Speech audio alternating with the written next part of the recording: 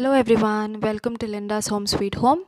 இன்னைக்கு நம்ம பார்க்க போறது ஒரு டிஃபரண்டான recipe baby corn masala gravy எப்படி பண்றதுன்னா இது சப்பாத்தி பரோட்டா நான் இதுக்கு எல்லாமே ரொம்ப சூப்பரா இருக்கும். வாங்க நம்ம இன்கிரிடியன்ட்ஸ் என்னென்னன்னு பார்த்தறலாம். ஒரு பேபி கார்ன் பாக்கெட் வந்து பழமுதிர் நிலையத்துல வாங்கி வச்சுக்கோங்க. ஓரளவு முடிஞ்ச அளவு ஃப்ரெஷ்ஷா இருக்கணும். அத வந்து இந்த மாதிரி சும்மா தண்ணி ஊத்தி அலசி விட்டுருங்க. முக்கி கழுவ வேண்டாம், சும்மா இப்படி அலசி விட்டுருங்க. ஏதோ டஸ்ட் பார்ட்டிகல்ஸ்லாம் அதெல்லாம் போயிடும். இப்போ வந்து சைட் கார்னர்ஸ் எல்லாம் கட் பண்ணிவிட்டு அதை வந்து ஹாஃபாக ஸ்லிட் பண்ணி சின்ன சின்ன பீசஸாக போட்டுருங்க. ரொம்ப சின்னது வேண்டாம், ஓரளவு மீடியம் சைஸாக போட்டுக்கோங்க. எல்லாமே அந்த மாதிரி கட் பண்ணி ஒரு இதில் எடுத்து வச்சுக்கோங்க. நம்ம எப்போவுமே வந்து சப்பாத்திக்கு வந்து குருமா இல்லைன்னா மசாலா அந்த மாதிரி தான் சாப்பிடுவோம். இந்த மாதிரிலாம் செஞ்சு சாப்பிட்டிங்கன்னா கொஞ்சம் டிஃப்ரெண்ட்டாக இருக்கும், போர் அடிக்காது உங்களுக்கு. குழந்தைகளாம் கொஞ்சம் விரும்பி சாப்பிடுவோம். பாருங்கள், இந்த சைஸ் பச்சை மிளகாவை நான் கட் பண்ணி விதையெல்லாம் எடுத்திருக்கேன். விதையெல்லாம் எடுத்துகிட்டு பிளேட்டில் எடுத்து வச்சுருங்க. அடுத்தது வந்து 2 பெரிய வெங்காயம் எடுத்திருக்கேன், அதையும் நல்லா சாப் பண்ணி வச்சுருக்கோங்க. நான் இந்த டிஷ்ஷுக்கு வந்து நம்ம பெரிய பெரிய சைஸாக கட் பண்ணி வச்சுருக்கேன்.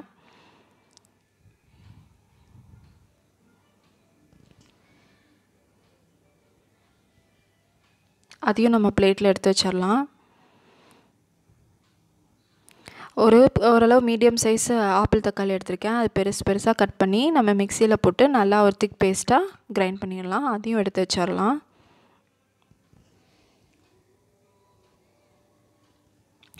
கால் ஸ்பூன் டர்மரிக் பவுடர், மஞ்சத்தூள், 3 table spoon coriander powder, 1/4 spoon pepper powder. இது 3 தான் முக்கியமானது. நம்ம அடுப்பை பற்ற வச்சிடலாம். கடாய் வச்சு அதில் ஒரு 2லேருந்து 3 டேபிள் ஸ்பூன் கொஞ்சம் நிறையா எண்ணெய் ஊற்றி அது எண்ணெய் காஞ்சதும் நம்ம இப்போ வந்து ஃப்ரை பண்ணி எடுக்க போகிறோம். பேபி கார்னையும் பச்சை மிளகாவையும் எல்லாத்தையும் கொட்டி நல்லா ஒரு ப்ரௌனிஷ் கலரில் வரலும் நம்ம கொஞ்சம் நல்லா ஃப்ரை பண்ணி எடுத்துக்கலாம். கொஞ்சம் தீஞ்ச மாதிரி இருந்தால் அது ஒரு டேஸ்ட்டாக இருக்குங்க. லைட்டாக நான் காமிப்பேன் பாருங்கள், கடைசியில் லைட்டாக தீஞ்ச மாதிரி இருக்கும். அது நல்ல ஃப்ளேவர் கொடுக்கும் இந்த கிரேவிக்கு. எனக்கு ரொம்ப பிடிக்கும். நீங்கள் வேணால் இந்த மாதிரி ட்ரை பண்ணி பாருங்கள்.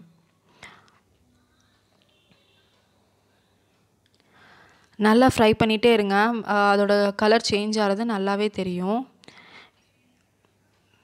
அந்த பேபி கார்னும் சில்லியும் பார்க்குறக்கு ரொம்ப கலர்ஃபுல்லாக இருக்குது.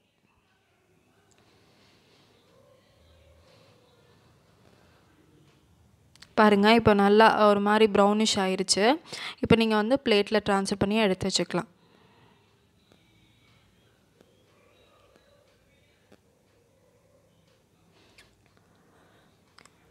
நான் அடுத்தது நம்ம திருப்பியும் அடுப்பு பற்ற வச்சு கடாயில் வந்து ஒரு ஸ்பூன் இல்லைன்னா 2 ஸ்பூன் ஆயில் ஊற்றிக்கோங்க.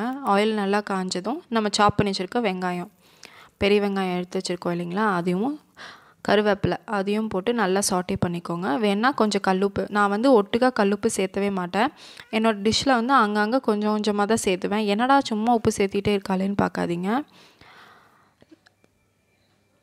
ஏன்னா ஜாஸ்தி ஆயிடுச்சுன்னா நல்லா அந்த டிஷ்ஷே சாப்பிடவே முடியாது. அதனால் நான் எப்பப்போ தேவையோ அப்பப்போ கொஞ்சம் கொஞ்சம் ஆட் பண்ணிகிட்டு இருப்பேன். இப்போ பாருங்கள், 1/4 ஸ்பூன் நான் மஞ்சத்தூள் போட்டுட்டேன். நல்லா வதங்கினதுக்கப்புறம் ஒரு 3 டேபிள் ஸ்பூன் மல்லித்தூள் போட போகிறேன்.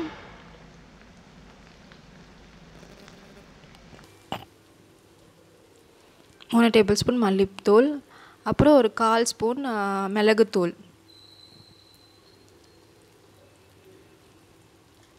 பாருங்கள், போட்டு இது நல்லா மிக்ஸ் பண்ணி விட்டுருங்க.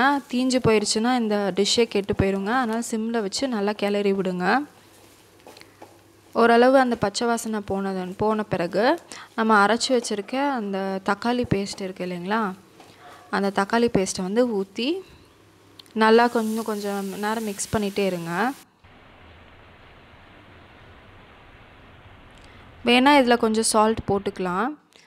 இப்போ அது வெந்துட்டுருக்க சைடில் வந்து நீங்கள் அந்த இடிக்கல்லில் வந்து கொஞ்சம் பால் ஊற்றி ஒரு 5-6 கேஷ்யூ நட்ஸ் எடுத்து நல்லா இடித்து ஒரு திக் பேஸ்ட்டை எடுத்து வச்சுக்கோங்க ஒரு சின்ன பாத்திரத்தில். அது நம்மளுக்கு லாஸ்ட்டில் தேவைப்படும். நல்லா இடித்து வச்சுக்கணும். நல்லா இடிச்சிங்கன்னா திக் பேஸ்ட் கன்சிஸ்டன்சியில் வந்துடும். நான் இதில் கொஞ்சம் பால் ஜாஸ்தி யூஸ் பண்ணிட்டேன், நீங்கள் கொஞ்சம் கம்மி பண்ணிக்கோங்க. பாருங்கள், அது கொஞ்சம் வெந்தோடனே ஒரு 2 டம்ளர் தண்ணி ஊற்றி நல்லா அதை மிக்ஸ் பண்ணி விட்டுருங்க. அந்த பாருங்கள், கூட வந்து நான் திருப்பியும் கொஞ்சமாக கல்லுப்பு சேர்த்திருக்கேன். அதுக்கப்புறம் லிட்டை க்ளோஸ் பண்ணி ஒரு ஃபியூ மினிட்ஸ், ஒரு 3 to 4 மினிட்ஸ் வந்து நல்லா கொஞ்சம் வேக விடுங்க. ஏன்னா தக்காளி வேகணும் இல்லைங்களா, அந்த இதெல்லாமே. பாருங்கள், வெந்துருச்சு. ஓரளவு இதானதுக்கப்புறம் ஒரு 4 மினிட்ஸ்க்கு அப்புறம் திருப்பியும் நம்ம ஃப்ரை பண்ணி வச்சுருக்கிற அந்த பேபிகார்னை வந்து போட்டுடலாம். நல்லா மிக்ஸ் பண்ணி விட்டுட்டு, பேபிகார்னுக்கு வந்து உப்பு தேவை இல்லைங்களா, அதனால் நான் இதில் கொஞ்சம் எல்லாமே கொஞ்சம் கொஞ்சமாக தான் ஆட் பண்ணுறேன். நான் நல்லா மிக்ஸ் பண்ணிவிட்டு திருப்பி லிட்டை க்ளோஸ் பண்ணி வச்சிடலாம்.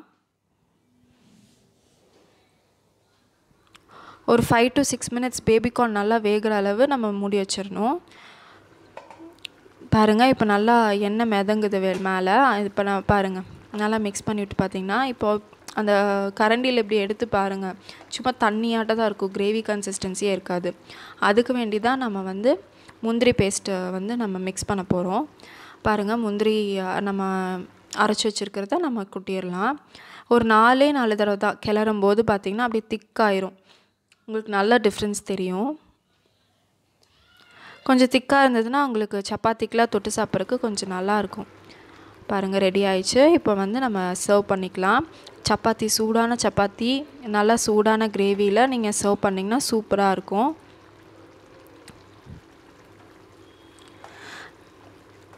என்னோடய வீடியோ உங்களுக்கு பிடிச்சிருந்ததுன்னா please Linda's home sweet ஹோம்க்கு subscribe பண்ணிடுங்க. சைடில் இருக்கிற பெல் பட்டனையும் கிளிக் பண்ணிடுங்க. மறக்காமல் கிளிக் பண்ணிடுங்க. தேங்க்யூ.